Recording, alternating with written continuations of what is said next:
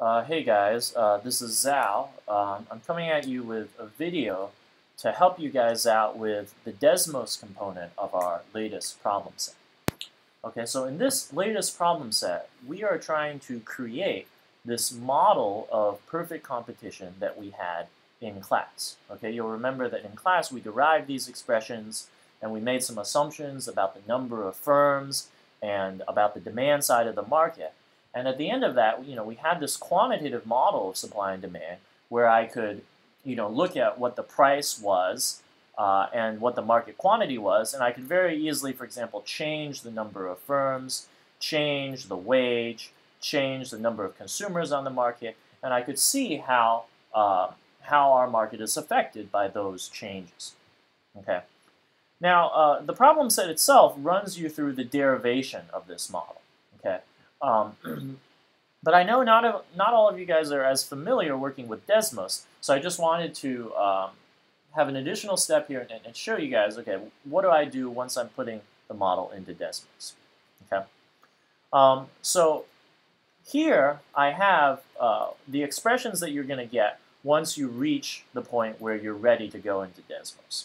Okay, now you go, well, aren't I giving you the answers? Well, it's okay because you still have to show all the steps of the derivation. Okay, so you won't get credit if you just take this expression, put it on the problem set, and then graph it in Desmos. I want to see all of the work. Okay, so I'm fine showing you what these expressions are. So the question is, how do I take these and plot them in Desmos? Okay, so let me show you. So I am going to go ahead and create a new graph. Okay, and to stay organized, I'm actually going to start off by creating a folder, and I'm going to name this folder Market Supply. Okay. Then I'm going to create a new expression under this folder. So when you make an expression, to move it into the folder, what you do is you drag it, okay, until it's up inside the folder. So now this is in the Market Supply folder. And then I'm going to take my market supply curve here. Notice that this has been solved for price. Okay, it's important to solve the expression for price because we want to graph price on the vertical axis. And basically, I just want to type this expression into Desmos. Okay, so I want to say P sub m. Now you go, how do I do the subscript? You use an underscore. Okay, P sub m of Q is equal to 2WQ over NSA squared. So 2WQ over the number of firms, NS, times A squared. Okay? Now, these things, the wage, number of firms, and A, they're all parameters of our model. So we want to add sliders for all of those. So I just want to say all. Okay? And there it is. Notice we have our nice market supply. Okay? Now, I simply want to do the same thing with the market demand. So I'm going to put in a folder. I'm going to call this market demand. And then I'm going to insert the expressions here. Okay, the expression here. So this is going to be market demand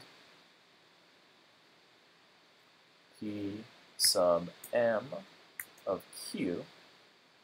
And that's going to be equal to the number of consumers times BI over Q.